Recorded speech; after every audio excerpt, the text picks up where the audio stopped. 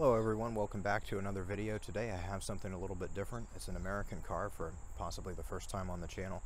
This is a 2021 Chevy Equinox in LS trim, which is kind of near the base, but it's pretty cool. We can check it out and see what's going on. I've been fortunate enough to be able to borrow this vehicle for a little while, and we'll have a look.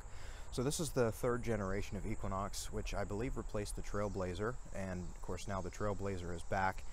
Which is just a little bit different size, but that's just how they're doing things over there, I guess, these days. They're bringing back a lot of names.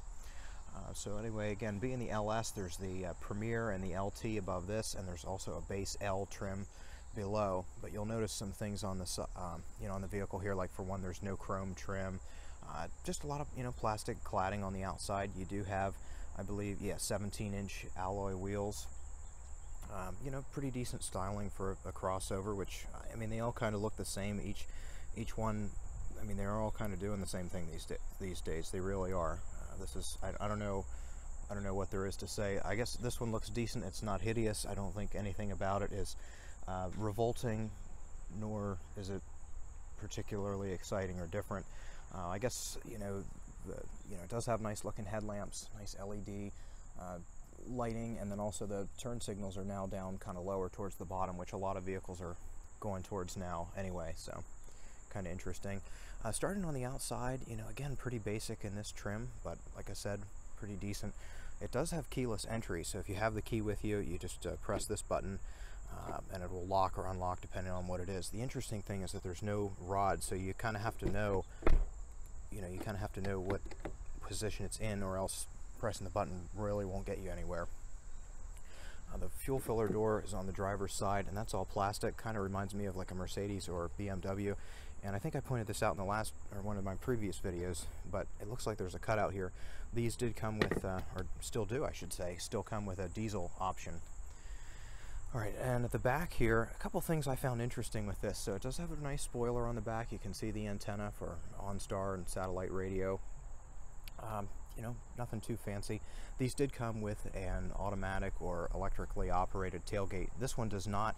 This one is manual, so you just reach up underneath and it will open up, and you have to lift it up yourself. And you can see the blank. Looks like a blank here, and also one there for the automatic controls. You do have a pretty decent space back here with this, kind of rubbery cover, which is actually kind of light, but decent space. These seats do fold down. You have some more storage down here below, and it looks like there's a spare tire further down yet. I guess there is. It's all in good shape. This one only has 3,600 miles on it, so it's actually pretty neat and tidy. One thing, look how on the right hand side there's a lot more room than on the other side. It's kind of interesting. I guess that's to incorporate the fuel filler, but kind of odd. You don't usually see that much asymmetry in a in the trunk of a vehicle like this. There is a power outlet back here, and it looks like there would be some type of cover for the cargo. Let me make sure this is open again. No, it's not. Okay, go ahead and unlock everything. So these seats do fold 60-40, which you can do from right here, and they'll spring down with some action. But then there's this cover that goes across, which is all all set up for hauling stuff, and there is a latch system. But yeah, that's a very heavy seat to fold up and back down. So before we look at anything else there, oh, and there are some interesting tie downs on left and right here. To put the tailgate down just goes down, but before we do, if you look at this gap right along here, I'm not sure what's going on. I mean, every car is going to have a seam there of some type. Sometimes it's concealed with plastic, but wow, that's kind of I don't know, it looks like somebody was doing some DIY job on it or whatnot, but that's just kind of interesting. That's about it. Other than that, there is a backup camera which we can look at later. Moving on to the interior, we'll start in the back. I think GM is doing a better job these days with a lot of their stuff. Nothing inside is particularly exciting or new, but it isn't 10 or 15 or even 20 years out of date. So pretty decent, spacious rear seat. It's just a cloth interior, which is fine. It looks like on this car it looks like it's catching a lot of dirt. There's a lot of like dog hair, pet hair and stuff that's getting caught on it. I'm not a huge fan of leather. I do like velour, but cloth is I don't know, it can be kind of chintzy if it's not done right. You do have nice LED lights and grab handles getting in back here, and just the window switches on the door panels, and then the pull. There is some nice storage, decent audio in this vehicle. You can see the speakers there, and then there's a few more speakers in the front, which we'll get to. There is USB charging. You do have some climate vents back here, some decent pockets, although they're kind of small. Rubber floor mats. I guess that's just the way they have it set up right now. One thing with this, it feels like the door handles, this one feels like plastic. I was going to say, I think the driver's side one, at least I haven't been on the passenger side, but I believe that one is metal. Maybe not. I could go either way on that. Hard to tell. All right, we'll look under the hood next. So driving this vehicle, we'll look at this more in the test drive, but I was kind of surprised with the performance. But this is a 1.5 here. This one actually, this is the first GM vehicle that I think I've ever come across that has a rod to prop up the hood, which is not easy when you're trying to film. So let me get that up. But yeah, no struts on this. I don't know if that's weight savings or cost savings or what, but that's kind of new. So this is a this vehicle's powered by a 1.5 liter direct injected turbocharged 4-cylinder. This is front wheel drive, and it's mated to a 6-speed automatic, and you know, it's pretty smooth and surprisingly powerful. Other than that, it does have, you can see it, this one's powered by electric steering, so you can see the motor down there for that. Everything's in good shape up here. You know, nothing too fancy or too noteworthy.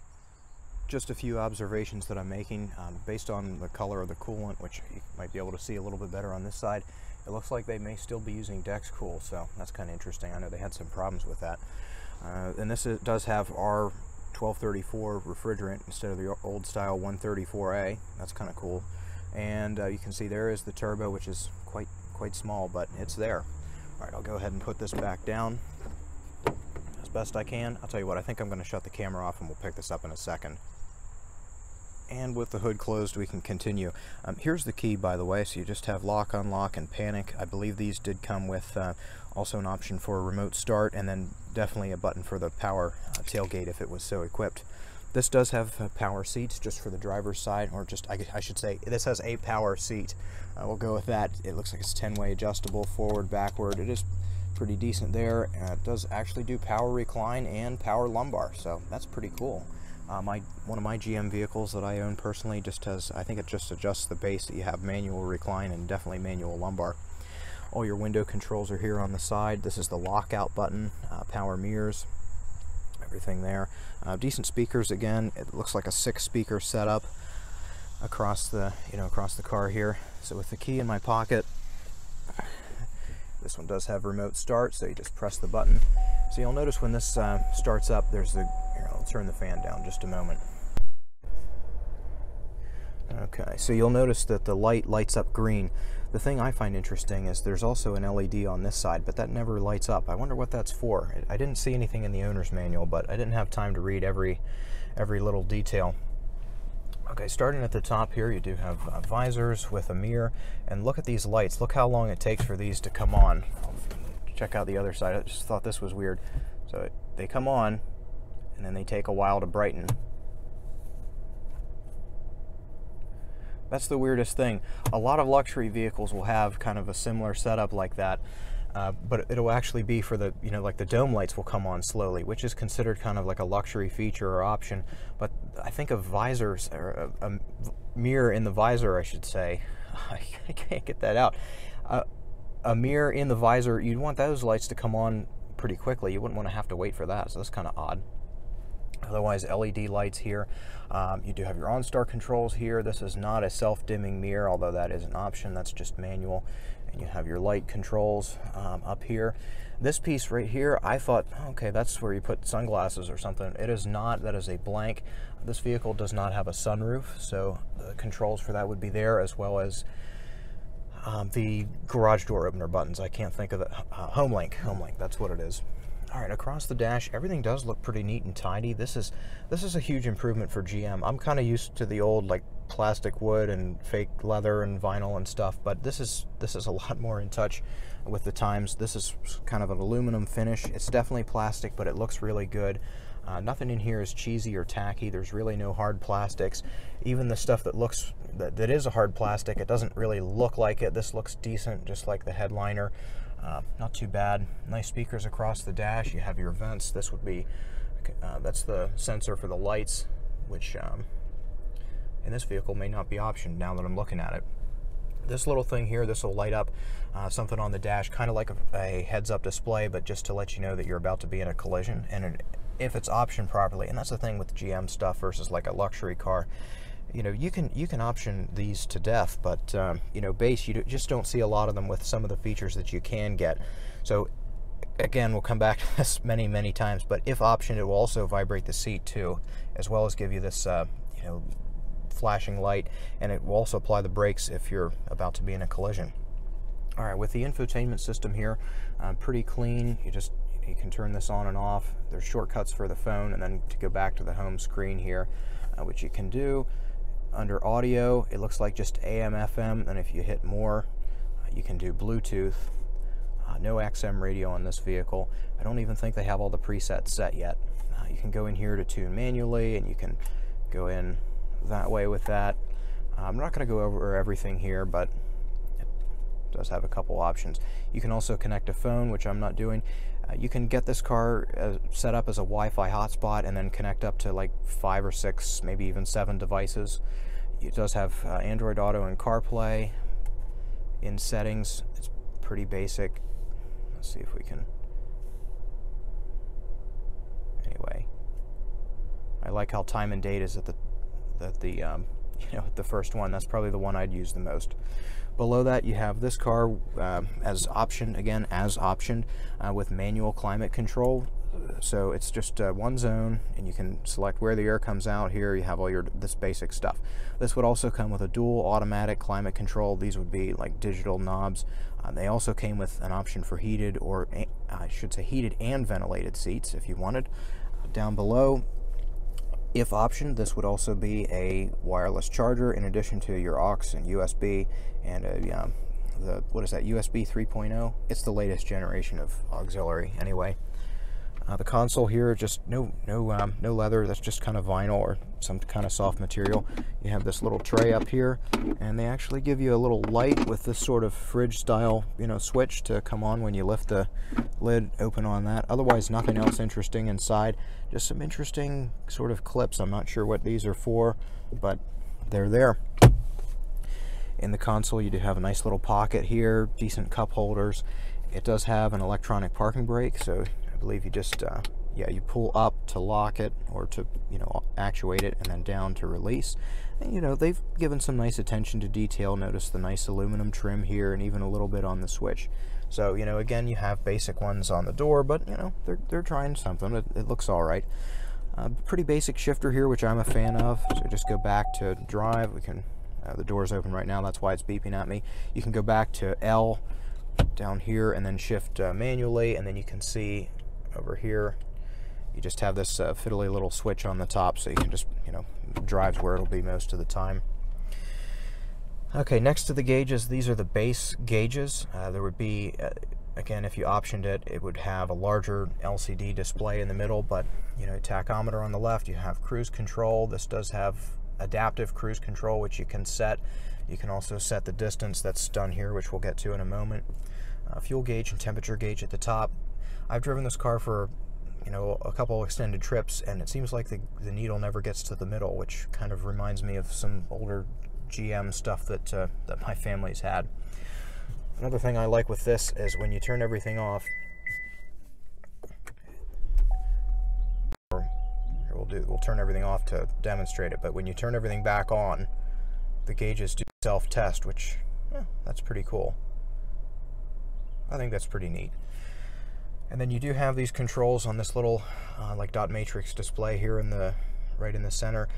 Not a whole lot of options with them. You can scroll through each one here. So this is so again, you'll have your compass and then the gear position on the bottom there. And I do have a door open right now. It didn't shut completely, so that's why that symbol's up. Otherwise, you can scroll through pretty simple stuff. If you go over to vehicle, this is just kind of different settings and things. It's kind of like when they used to have like the 4 buttons on the left or the right of the the instrument cluster, it would kind of be the same thing, except now it's integrated into this. And if you go over to Eco, it just kind of shows you what your fuel economy's been. So it's been near around 40 miles per gallon. That's pretty decent. Again, all your information that you'd need. The interesting thing is that there's really no good screen. Like, a lot of these things you don't need to see all the time. I mean, speed, that's kind of redundant. You know, you don't need a trip meter all the time. Fuel range, I guess that's the most practical one to leave up. We'll leave it with that. On the steering wheel, which controls all those features, you have some directional keys here to the side. This will be for your phone and voice controls. Decent steering wheel, by the way. It feels pretty soft to the touch. Again, they've tried. It's not too basic, and I have the feeling this one isn't going to be all crumbly in 5-10 years or so of sitting in the sun. Here's all your cruise control options. This does have lane keep assist. This one right here, believe it or not, you can get like a heated steering wheel in this vehicle, so very cool. All your wiper controls are here on the right. On the left, you have your headlamp controls, and yeah, that's about it. You have some additional lamp controls here. Here's one of the things I found comical about this. When you turn this on, I'll be quiet and you can listen. I'm not sure if you can hear that, but there's a real high-pitched click from the left rear. But then if you turn the high beams on, there's a very loud click from somewhere in the front of the vehicle. So kind of odd.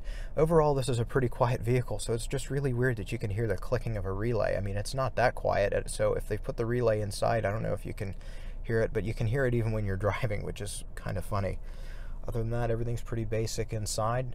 Just give me a couple minutes, we'll get everything set up and we can go for a drive.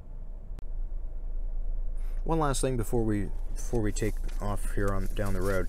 If you look through the manual, some of these pictures are, of course, new. They have to be for the for the vehicle. They can't show you a dashboard of like some old car. But look at some of these cartoons, as I call them, in here. I mean, this is the same stuff that I think my dad's Impala had, and probably is some GM product from the 80s before that. It's about time they redid some of this stuff. I mean, some of the vehicles in here haven't been manufactured for 30 or 40 years, and it's just kind of funny. I mean, what car? Like, look at this one here. What car is that? Is that like an 85 Caprice Classic? It's time they did some of these fresh and and did a new take on this. I mean, at least come up with something from the 21st century. All right, so starting off here, when we go in reverse, the backup camera does come on pretty quickly, and you do have pretty decent trajectory, so that's pretty cool.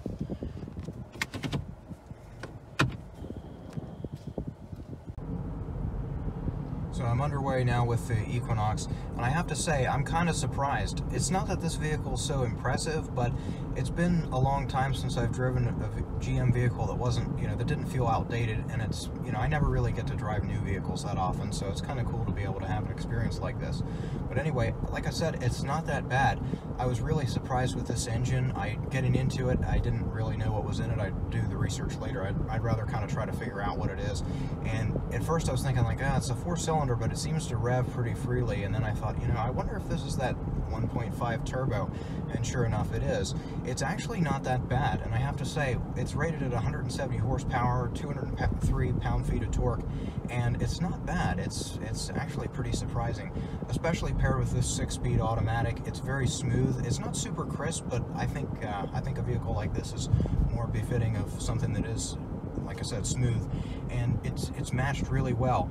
The turbo revs pretty freely. It feels nimble. It feels ready to go. It doesn't have a lot of lag, which it shouldn't with the way it's set up with modern configurations and such. But it does drive quite nice.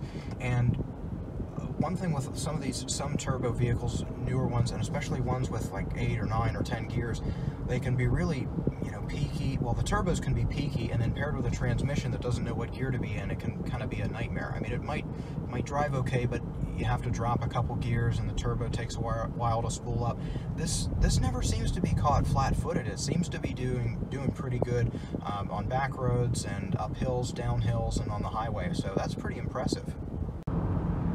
Now, in my experience, it seems like the lane keep assist is a little bit touchy. It did catch me a couple times when I was, of course, trying to go over the line and test it out, but then sometimes it won't. So if I drift over now where we have a little bit of a berm, we'll see what it does. So I'm halfway over, and yeah, so it's not doing anything. So it seems like it works sometimes, sometimes not. That seems like it goes in and out. Apart from the engine and transmission, the rest of the drive is pretty decent. The seat is pretty comfortable. Everything that you have to touch and interface with does in fact feel nice. One way that it does not feel very modern or European, which is what they're going for, by the way, even though this car is made in Mexico, is the handling. It's very much GM. It sort of, when you turn the wheel, the vehicle dips. It doesn't go around the corner.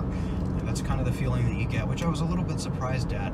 My 2010 Impala does that. I wasn't really expecting that in a 2021 vehicle, but just the same, it is here. Otherwise, it is soft. It does seem to soak up bumps pretty well, and does actually do a pretty decent job. There isn't a lot of like crashing or loud noises. It's a very quiet suspension. Sometimes vehicles will hit a bump and you won't feel anything, but you can definitely hear it, and that is not the case in this vehicle. Otherwise, everything else is fairly decent. Visibility is pretty good, with the exception of the D-pillar. It's kind of wide, and you do have a little bit of a blind spot there. Kind of glad to have the backup camera, as the belt line is rather high on this one, but otherwise, not too bad. Like I said, everything's pretty comfortable, pretty easy to use. It doesn't take long to figure out how everything works and where everything is, and frankly, that's because there isn't a lot of features, but that's okay. That's fair. That definitely fills a segment of the market. Braking is good. Everything else seems to be all right. I'm just kind of surprised at how quiet it is. It's really not super loud. You hear some road noise, but it's not bad. I definitely would have been understanding of much worse. And before I sum this up, I guess one of the typical things with American cars that everybody wants to talk about is that the quality is usually not great. Now, GM makes some great engines. I don't know if this 1.5 or any of the other ones, there is an available 2-liter turbo with some more power that comes with a 9-speed. So there's a lot of different options out there, but I'm not really sure that this is going to be one that's going to be good for 200,000 miles without a ton of maintenance. Frankly, it's probably not. But as far as a new vehicle, there's no huge issues with it. It does, like I said, it drives quite nice. It's not unimpressive in that regard, but time will tell. But as far as the power goes, it does make about as much power as one of the older 3.5 or 3.4 liter engines did. So it's not terrible in that regard. But I just can't get over how decent this 1.5 liter engine is. It really hasn't messed up. It has nice power all throughout. It's just super impressive. But anyway, it's time to wrap this up. So my take on the 2021 Equinox, actually it's a surprisingly decent vehicle. As far as quality, we'll see, but not bad. It's certainly a lot better than stuff I've driven in the past from GM. So anyway, thanks for watching. Hope you enjoyed. Let me know what you think, and I'll see you with the next one.